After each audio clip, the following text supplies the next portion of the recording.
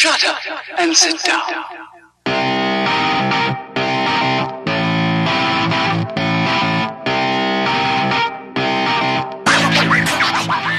Hey everybody, it's Jonathan Bolano with Bolano Home over at Keller Williams. I have a special video for you today because today I am with the Cash Flow Kings. These guys right here are big time investors and property managers and all the whole nine and everything right here in Rhode Island. And they are looking to help out other investors. They're looking to increase their portfolio. They're looking to learn themselves and they're looking to grow out. So these are definitely people that I wanted to put you guys in front of because I have a lot of friends that are looking to be owner occupied or just get into investments and start creating their own portfolios. So today I have these guys here talking about the financial side of getting into investments, thinking about location, credit, network, and also the most important thing, education, which is the reason why all of you are here right now. Absolutely. So right here I got Jimmy. Thank you for joining. Appreciate the invite. And I got Frank right here. Thanks for having us. And I'm going to let them basically take the floor and teach you guys a thing or two about getting into investments. First 5 tips. Jim, before that, why don't you just give like a 30 seconds about who you are?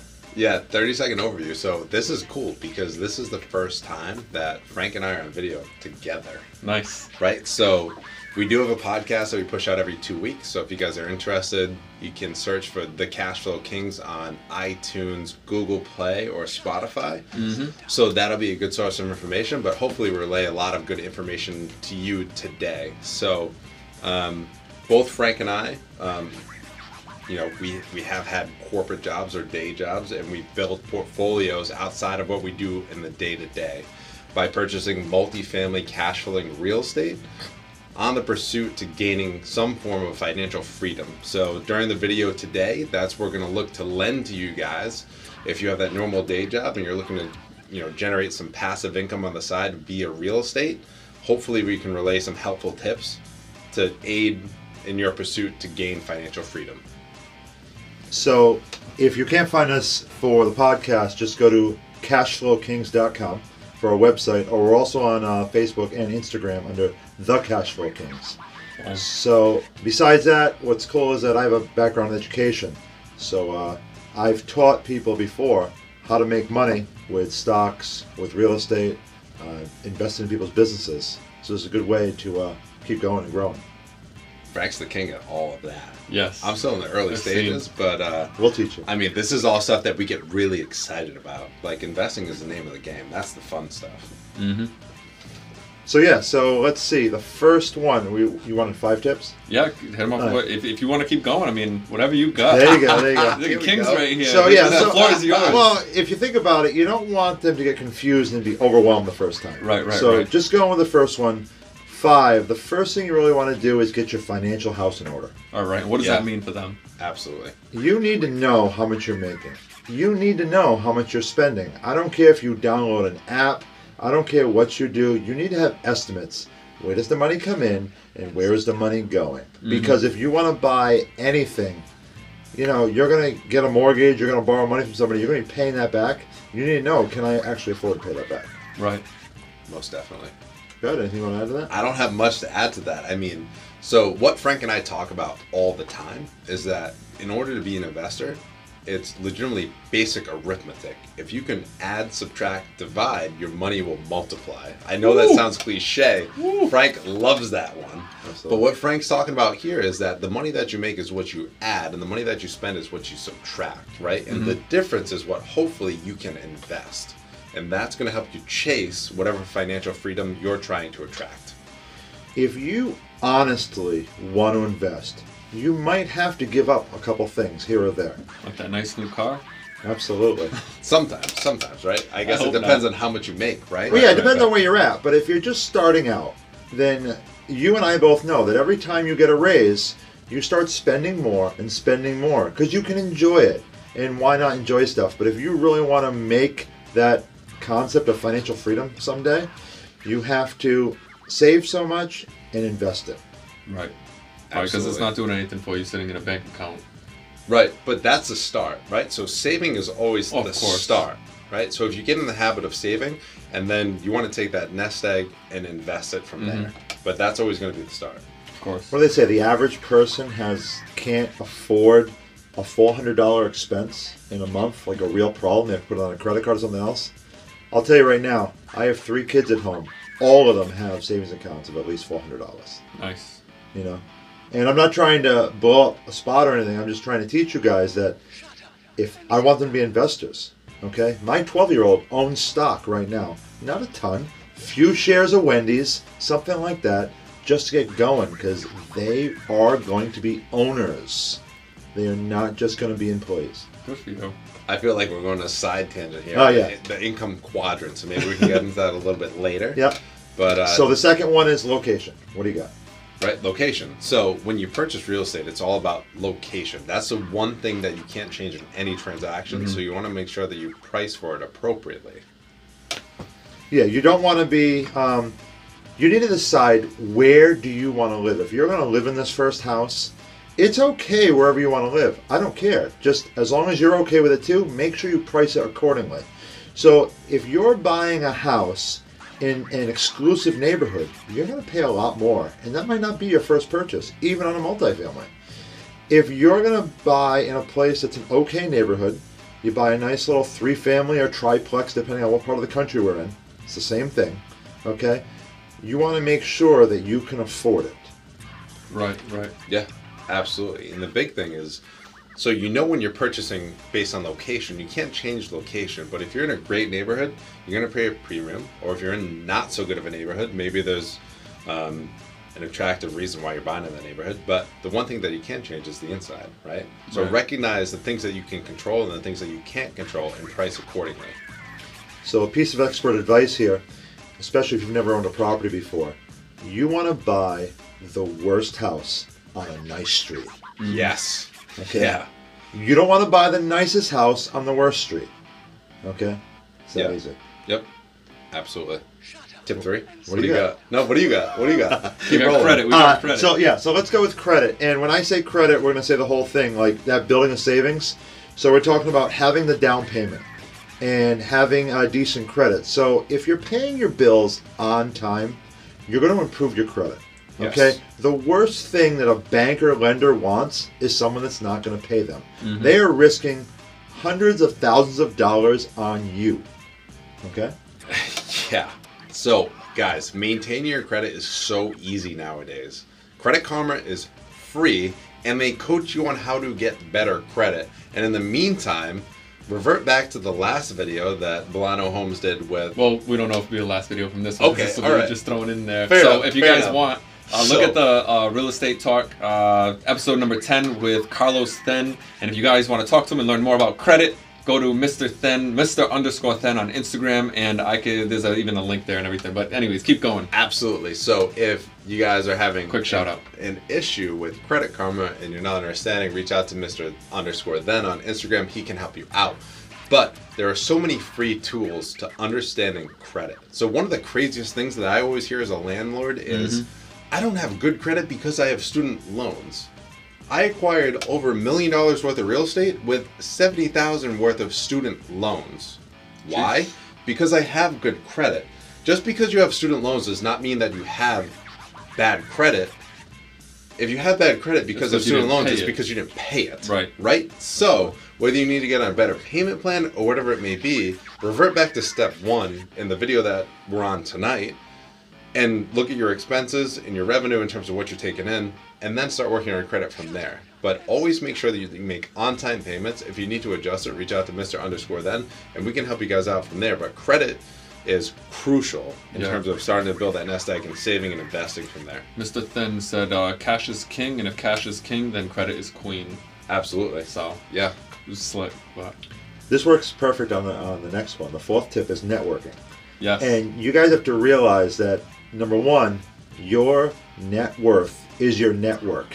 And what that means is that all the people that you know are the people that will help you in your business, in your investing, in everything.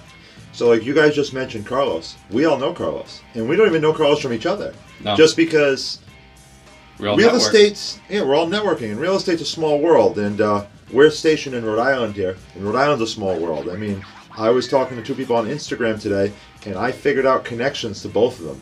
You know, we joke like 2 or 3 degrees of separation around here. Right.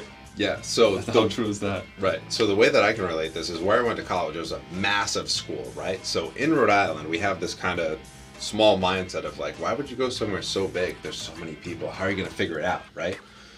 But when I got on campus, I went to some type of, I can't remember what it was, but it was some type of meeting where they coached us on how to make the campus very small. So you join a group, you have classes, all of a sudden the campus becomes very small from networking, right?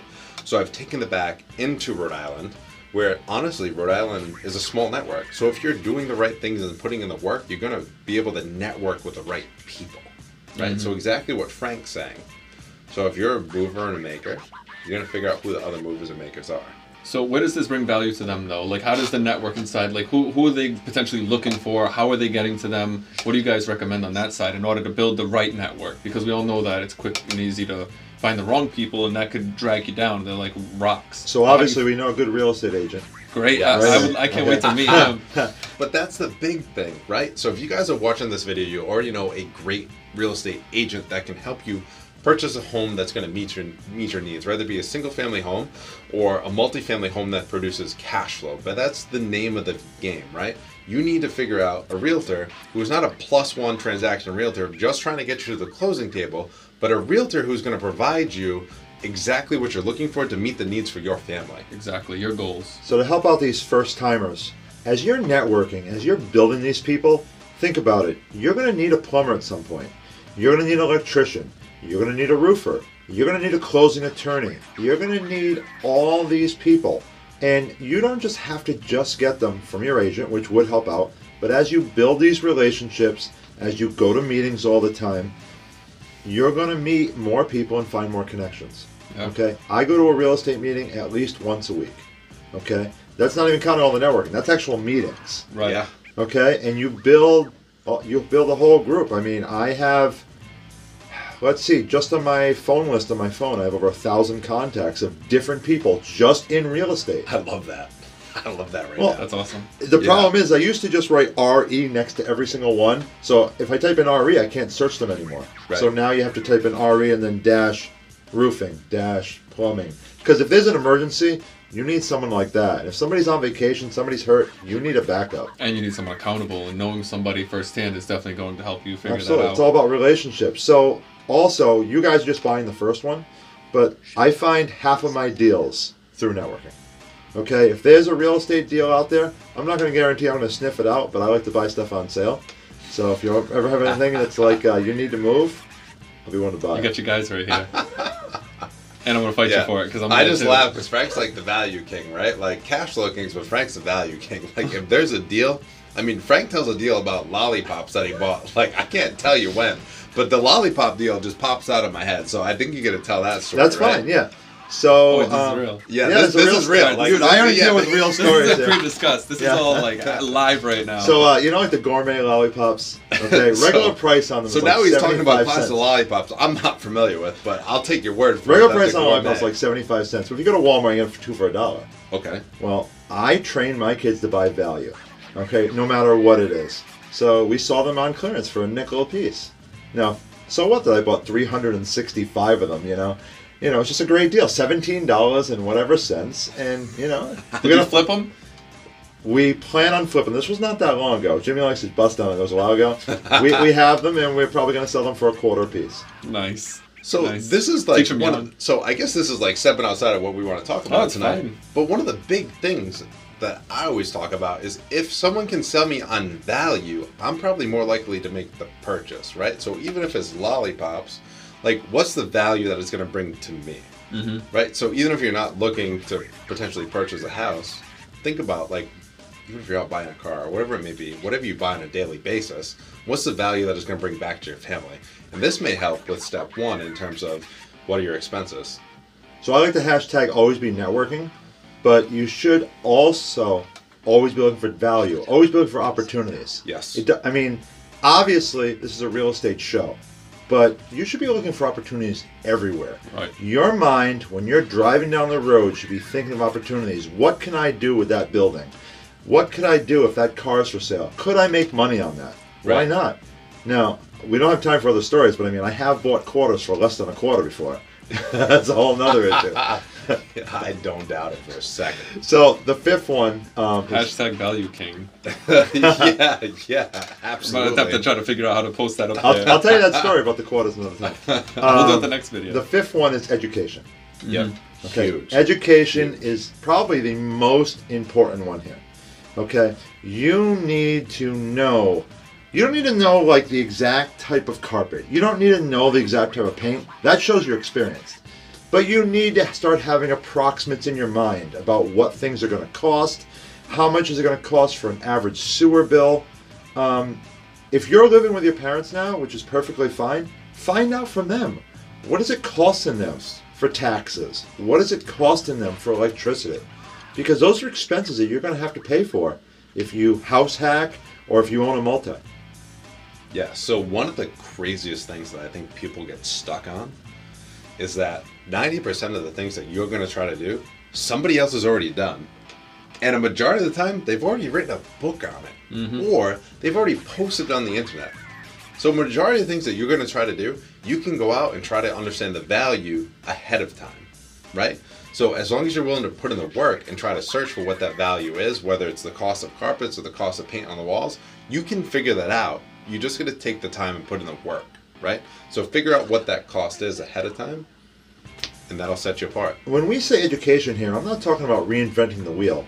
I'm not talking about you building your own database from scratch.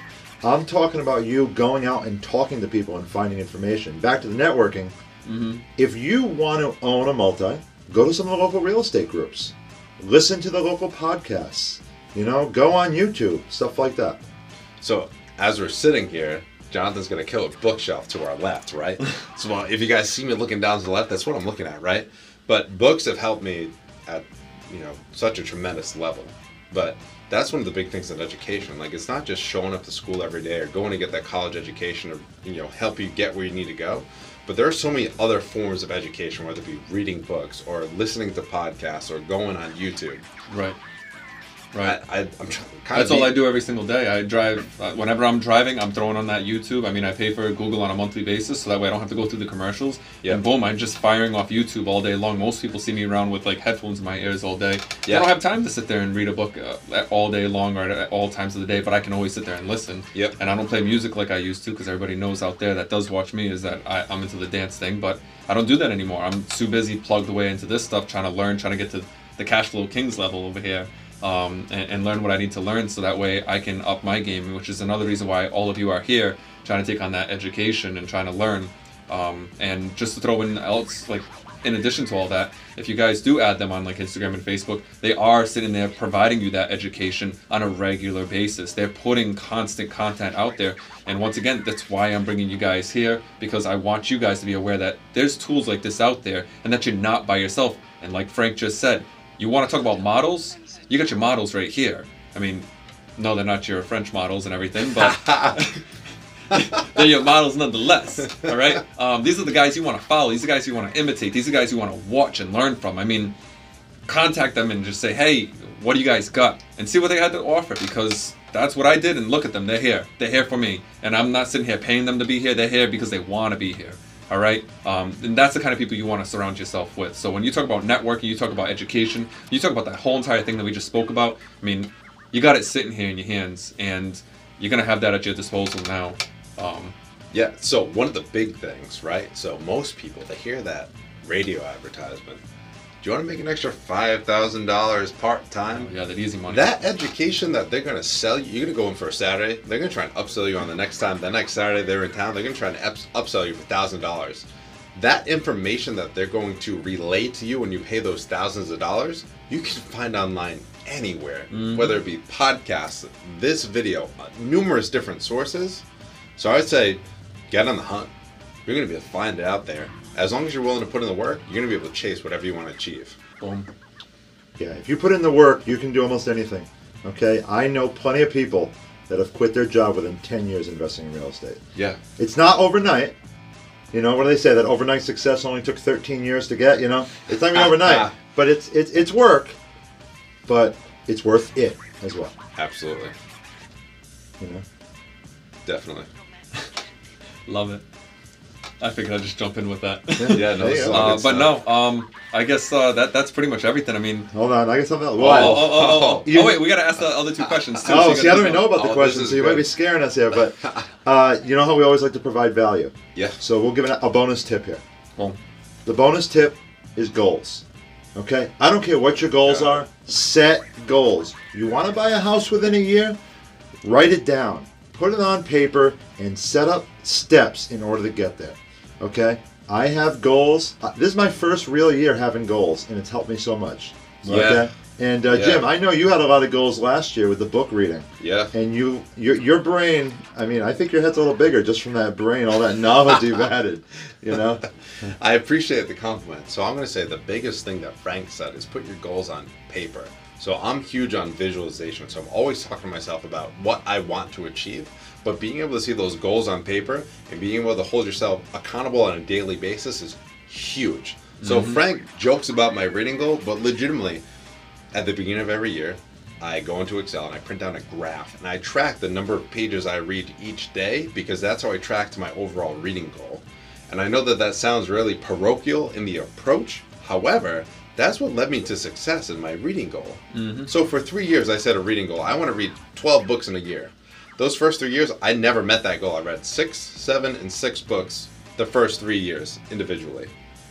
That 4th year that I set my page per day goal, I read 25 books in a year, right? So I'm not saying this to impress you, but impress on you. If you are this deliberate in setting your goals, you guys can achieve these things too.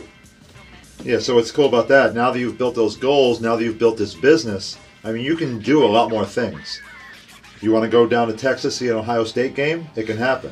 You want to go to Miami to go see 10X, it can happen. It happened. You know, stuff like I'm going to Egypt as on a business trip. It's stuff happening like that. next week. yes. 2 weeks. Okay, 2 weeks. so Yeah. awesome. So yeah, setting goals will help you grow, and once you grow, you can do some of these things that you wanted to do, those dreams. Awesome. Now I got to get into the quick questions. Let's go. All right. I kind of spoke to you guys about this earlier, but for you guys, I'm going to start with Jimmy first. How did you get started? Yeah. If you can say it in like a few minutes type of. Yeah, a few minutes. So honestly, came out of college, worked for Fidelity Investments. Hopefully they don't sue me for dropping their name. I'll leave that out. I failed the Chartered Financial Analyst exam. It cost me $4,000 to study for the Chartered Financial Analyst exam. I got started late. I scored in the top 10% of the failures. So I'm looking at taking level 1 of the CFA exam a second time, and I said, well, do I spend $4,000 on the exam, or do I spend $5,000-6,000 to buy my first multifamily? So I think based on this video, you guys know where I wound up, right? How's it feel working Fidelity? It was, you know what? I learned a lot. It was difficult, but I learned a ton, and I'm grateful for the opportunity. And also financially, those guys set me up really well to do what I do now. But the soft skills that I learned in that role, I have success in the company that I run today. So I wouldn't change it for the world, but damn, it was tough. Yeah, I'm sure. It was not easy. I'm sure. And did you do some of that at the same exact time? Were you already starting to get into thinking about investments and such while working there? Yeah, absolutely. So I caught a bad review, and that's where I launched my property management company, right? So for the first year and a half that the property management company was live, I had a partner who worked full-time, and I am so thankful for what he did for us. And then when we grew a year and a half later, I realized it was the time to jump. And then when we made the jump, that's when we really saw growth, because we both focused full-time to grow the company to provide value for our clients. So at some point you had to realize that there was a moment where you were just at full capacity, and in order to help that grow, you just need to let something go. Yeah, and I would tell you that there is no definitive moment, but what you need to get comfortable with is bungee jumping, right? So your rise and going? Yeah, that's exactly it. So I sat down with this investor, and he now lives in Atlanta. I won't say his name to keep it kind of discreet. But he shared something with me that will stick with me for the rest of my life. So he was a consultant for a very well-regarded consulting firm in the worldwide. Young kid, did very well for himself. And he said, Jim, it's just like bungee jumping. He said, you just gotta go for it. He said, it's scary as shit when you jump. But he goes, guess what? When you're in midair, it's the best feeling in the world. And what's the worst thing that's going to happen? Like, the bungee's going to catch you, right? And I know there's the worst things that can happen, but we're not going that morbid. You gotta have confidence in yourself. So where I was stuck is when I quit my job, I own 3 different buildings, right? My mortgage is total probably close to $6,000 a month. And I just had the confidence in myself that the worst thing that could happen was that I had $0. But guess what? If I wound up in the spot that I had $0, I now had the game plan of how to get back to where I was versus starting where I originally started, where I had no game plan. I already knew how to level back up, and I had the network to get back there more quickly. Thank you. Your turn. Geez, I would say just listen to the podcast coming up, but no. So basically, my dad had a couple properties, but I remember being on a doorstep showing a house at the age of 6, and it was so awesome at the time. But my dad specifically didn't want me to do real estate. He didn't want me to do that. He wanted me to go and get a real job and get a real degree. He wanted something to be proud of. So I actually didn't take the real estate route for a while, and what happened was he died when I was in my teens, and I wanted to go with his memory, and I became a school teacher. And but in my 20s, I read that great book that everybody loves, Rich Dad Poor Dad, and it really motivated me to get into real estate. Okay, and do business stuff too, do a little bit of investing here or there, stocks, everything else. But I love the game of real estate. Okay, I can see. And Jim knows too. So even though I love the game of real estate, sometimes I took some jumps a little too quickly. Maybe I wasn't properly bungeed, if you know what I mean. Hey, but I bet you learned a lot. Absolutely. Yeah. So That's the big Failure thing. is also a good thing. Yeah. If what do you call it? If managed properly, failure is definitely a big educational tool that people can leverage, and they're too afraid to go. So I used to tell the kids at school that failure is okay, and I know I was the only teacher that ever said that. But I used to joke with them the fact that, did you ever fall off a bike when you started riding a bike? And even if they say no, I say, okay, well, before you can remember, when you first started walking, you probably fell down a couple times, and then you got right back up. You didn't say, oh my God, I'm never going to walk again. Right. You know? Yeah. And that's what it is with real estate. So my first deal, I lost a ton of money. My second deal, I lost money. So my first deal, we bought our primary residence at the top of the market. It lost half its value within 5 years after we bought it, and it, 12, 14, whatever years later, it still hasn't come back in my specific neighborhood, which is fine. I mean, we're going to live there forever. We love where we live. The neighborhood's great. The neighbors are great. Everything else, but I mean, it was kind of hard to lose that much money and to try to persuade your wife that real estate's the answer. Yeah. So that's the first one. The second one. I didn't work on the education enough, I didn't work on the location enough, and I didn't work on the networking enough, and I went down and bought some vacant land at a big property auction in New York City. Oh, wow. And I lost like $20,000 on that deal. And would that crater some people? Absolutely. How did you pick yourself back up from it? I told myself that I had the right financials and I was strong enough to overcome it. And you just keep getting out there and learning. You learn from your mistakes. Just kept moving forward. Yeah. Grind it out. And now the benefit now is that because I'm lucky enough to have so many deals out there and be doing so well, I can afford to take those risks. And it's like, so what? It's not as big of a deal now. Because while you're not there yet, and Jim, you're pretty close, a lot of the players, when they start to do it, they're playing Monopoly in real life. Right. Okay? But it takes years of work, years of experience, years of time. You can't just jump at it and say, oh, wow, I'm going to own 50 units within 2 years. Okay, some people might, but let's be honest here. It takes a lot of work. Absolutely. So for the new person that, let's say they don't have the financial backing per se, as far as like the good job, but they have a good enough job to get them into their first owner-occupied, what's your recommendation to them for getting into their first property as an owner-occupied to start building that financial wealth? What would be that one big tip for them to kick in? So I think there's 2 ways to go with this. The first one is if you're doing owner-occupied, just your own house. The second one, I think, if you're doing house hacking, where you're owner-occupying one of the units. Read my mind. I think house hacking is huge. So house hacking is when you buy a multifamily and live in one of the units. So the rule of thumb that I use, so in order to own or occupy a property, you're going to buy either a 2, a 3, or a 4 unit property.